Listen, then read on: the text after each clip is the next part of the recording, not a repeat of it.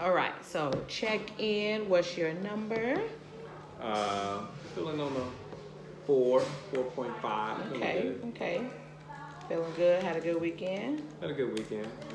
It was a weekend. It was a weekend. I'll say that much. Enjoyed your hour of sleep? Yep, extra hour of sleep. Yes, yes, indeed. But still, it's like the body still has to adjust and adapt. It's like I slept good, what was that, Saturday into Sunday? But then trying to get up, I got up earlier than necessary. On Sunday. On Monday, you know what I mean? Yeah, like, yeah. You know, so it's that whole little biological clock thing. But other than that, it's fine. Okay. I don't think there's anything coming up that I need to let you know that the gym would be in use for. I do know this quarter we schedule like a curriculum night or a parent night, but I'm not sure of the date and when it's taking place. Okay. So once I find that out, then I can let you know if anything is happening. Okay. So first we're going to talk about your observation. Let's grab my binder. So, formals and informals are happening this weeks and the weeks to come. So you might get an email from myself and Gomez about who's doing your formal or informal for that. Okay. So informals is just I did your informal, I put it in and say, so that's your informal. Yeah. And you can go on here and pause. I share with you. If not, whoever does your formal will share with you this document right here that looks like this, your scorecard. So this is your scorecard, so you can go in and see all that I did. I haven't put in your scores yet, but for your informals, and I just check off of that. So then when you have your see, I did your informal on the 18th. So then I just whatever I observe is what I give a score for. If I don't observe it, then I don't give a score for it. Right. For that, and then will be your formal observation, which nobody has done yet, so I'm not sure whose list you are on, but you will have that done soon for your formal observation. I thought I had to schedule it, but I don't. So you'll be getting an email from somebody about that. So those are all the announcements that I have for that. Let me go back to those are all the announcements I have to that. So we're gonna jump into your observation. I know the last time we talked, you had set a goal to do some add reflection to your classes from the kids. When I came in, I didn't observe that because I observed the beginning, but I do want to know if you implemented that in your class and how did that go? Yeah, I normally do that at the end of the class or the end of the lesson, I should say. So basically, the theme that I've been working on since the beginning of the school year is collaboration and teamwork. So, of course, once we finish the lesson, then I ask, questions. Been asking questions like, how did it go as far as working on their technique, on the drills that we're working on, and then I would next ask them their feedback on what they think their collaboration was, as far as like how do they work together as a team. And then, of course, they give feedback on that. And then I give my observational grade, if you will, just an informal like assessment of like, how well they collaborated and what they need to improve on. Okay. So I'm gonna have to come in and observe and see how that's going. With that, I would love to see that. And that happens at the end of the class. So I know to come toward the end. Yeah, a little bit towards the end. Okay. Not exactly the end, but. So, and I know you also been setting a goal around practicing kids cheering each other on during their drills and stuff like that. And you mentioned to the kindergartners, like we count as a team, so practicing teamwork with them too. I know that's a challenge, building the kindergartners up to where they need to be. So today we're going to focus on student engagement, which is domain 3C. And I want to show you a video. So hopefully it works. They asked me to log in at first, but hopefully, I still have it up right here. So let's see. So this is addressing different learning styles in PE. Everybody is a genius, but if you judge a fish by its ability to climb a tree, it will live its whole life believing that it is stupid. This is an anonymous quote, sometimes attributed to Albert Einstein, that sums up the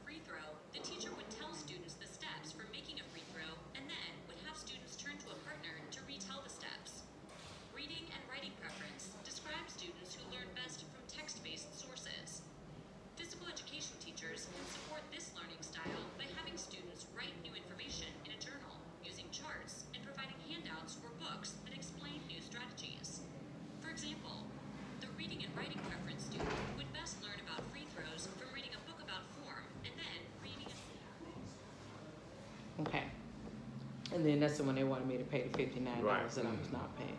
But I do want you to take a look at this site, because if it's some benefit to you, I think it would be good if, you know, if you wanted to use this as a tool, because it has a lot of good stuff on here that it talks about videos for like the Skeletor system, if you were going into like healthy, you know, stuff like that. So I'm gonna send you this website so you could definitely take a look at that. Study.com. So you could, yeah, so you could take a look at that. So looking at the video, what are some things that you see that you do from the video when you are modeling the skill or teaching the skill? It's even based upon professional development that we learned last year. What was it? I do, you do. We do. We do. Right. So that's basically what I observed in the video, and what I do in my class. And right now, particularly, we're working on volleyball technique. So right now, we're working on bumping. So I do demonstrate. I do talk about the technique, the technicalities of it, and I give students an opportunity. I even demonstrate it with another student, what I want them exactly to do when they're working together in their pairs, or it might be like 3 people. And we demonstrate together, and then that's their opportunity to pair up with their group. Either it's 2 or 3 people, depending on how many balls I have available. And they work on a technique.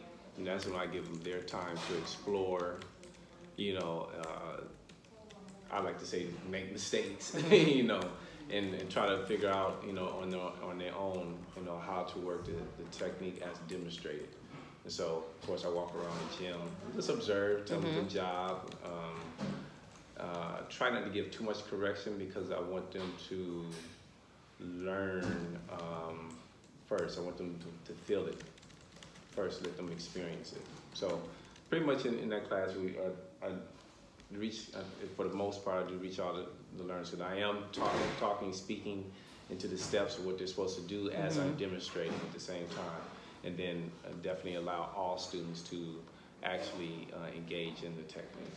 Okay, so from the video, what can you add to what you're already doing? What do you think you can add? I think probably what I would add, I know I have it in my lesson plans, is like I think it's called the essential elements of how to do a bumping technique, or the essential elements of how to do the second setting technique. So probably have that listed somewhere so they can see it in writing, so they'll know what the steps are when performing that technique. Okay. So you will list it. Now, how would you list that? Would you list it and have it already be listed, or would you list it with the class as like an introduction on the bumping techniques? I would introduce it with the class, and along with demonstration, because it's one of those things that, you know, they'll read it, but they wouldn't know how to apply it. So of course, and I'll keep it simple. I think it's, for this particular technique, it's only like 3 or 4. So it's, you know, that's it. You know, how to bend the knees, hand placement, things of that nature. And so by listening, how do you think this will help children by adding the writing component to this? Reaching those learners who can translate the reading into, you know, physical action, if you will, and then it can serve as a reminder. Okay, he told me we're supposed to bend our knees. So, you know, it shows a visual and mental reminder for them. Yes. Do you foresee any challenges that may happen with this? The challenges that I've faced already, and it's starting to be less of an issue, is the collaboration piece. Where there's, for instance, you know, the ball can roll somewhere and someone may want to kick it, you know, and I tell them, when we have our recap of how things went, and we talk about how that can disturb our learning process. We talk about how that can disturb others from their learning, because if one person does it, then the other person does it. Before you know it, we have lost, you know, our teamwork together, and it's turned into something that looks like recess. So do you think you would have any challenges by presenting this to the class in your gym room? Like, going through the steps with the class? No, Okay, no, that's what I was talking about no, with the challenge. no. That. So when do you think you will do this? Like go through the bumping techniques for. So we Students. already gone over that verbally. So just like you said, I would add it. Okay. This is stuff to do just written down somewhere as a reminder for them if they forget. Okay. So even at the beginning of class, when we do a review, I ask them, you know, what were some things that we worked on? What are the techniques I taught you? And they're able to respond to those questions well. So let me tell you what I'm visualizing when you teach the lesson, when you go through and you hit it right on the head, which I do, the we do, and the you do. So when you first introduce a lesson to kids, when you first introduce like what they were doing, what I envision is that because you have your board down there that you can use, is that you have it written out. This is what we're going to be learning today. This is how it's going to go. For example, we're going to start off by learning the bumping technique, or we're going to start off by saying we're going to be doing volleyball. These are the techniques that we're going to be learning. We're going to be learning the bumping technique. With the bumping technique, this is what we're going to see. And then you model the bumping technique, and then you let students do the bumping technique. I think that addresses everything, every kind of learner in your class, and it builds up the engagement as well for kids too. So I think that'd be good when you start a new technique, if you're listing out, if you start at your board that you have by letting kids know what you're going to be doing in that class for that. And that also helps with communication with students as well too for you, as letting students know what you will be doing for that class. So you can do it for this too, but on your next unit, what will you start? What will you be teaching for your next unit coming up? Most likely basketball. Basketball. So when you start the basketball, you should start definitely writing it out on the board, like all the skills that we're going to learn throughout the unit, the dribbling, the shooting techniques for that. And each time that you're going to teach a different skill, you go over what they will be learning during that class for. I think that'll be very beneficial for all the students when it comes to the learning for that. So as an action step, and I don't want to make it too many, as an action steps, what do you think your action step would be after this? Yeah, mainly, like I said, I already have the essential components of doing the bumping technique properly in my lesson plan. So just having it written in plain view for them so they can see, and then review it with them together as we read it on the board, and then also going over it verbally and showing what it looks like actually, so they can associate the words with the action. The majority of the classes are pretty much already have it. Right. So putting that written piece can just serve as another reminder for them. And just for future references, when you are introducing a new skill, will you start with this? Start with the written part? I'll start off with questions. Okay. I'll start off with questions. Say for me. Okay, yeah. So like, how do you dribble a basketball? Okay. You know? And then, but when you teach a technique, you're going to write that down on the board about the technique that you're going to be learning. Right. Write it down and again, demonstrate. I think it'll be a game changer for us if we could figure out if you are giving grades. Because if you are giving grades, taking notes would be a good thing for you to grade if students are able to like keep a gym journal or a gym notebook, like this is what we did in class. And that's something for you to easily check at the end of class, maybe as an exit slip, like you took notes, so that would be an easy grade for you. So Right. I asked Ms. Gomez about that too, with that too. Okay, we teach technique.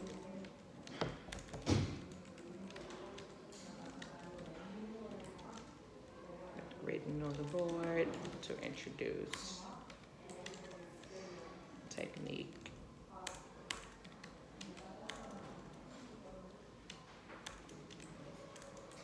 For writing, practicing, and modeling. So they have all of that. So they have it written, you model it for them, and they practice it, and they also get feedback from that way too.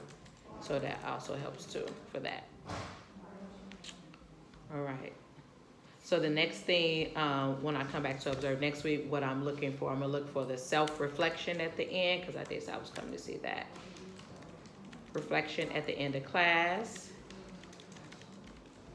And then I'm also looking for the written procedure for volleyball on the board, or chart paper. You let me know if you need chart paper, because we have plenty of it. If you need chart paper, because you could put the chart paper on the board too. Because if you add, because I know you're teaching, I think kindergarten's not learning volleyball. Oh, they are? Oh. Yes. Oh. Everyone is learning volleyball. Oh. I teach volleyball with the kindergartens. I teach with balloons. Balloons, I saw that. Yeah. I saw you brought in balloons. I Right, want to so- come see what that was I didn't get to stay to see that, but I saw you brought in balloons. Yes, Yes. it's kindergarten Yes. through 3rd grade.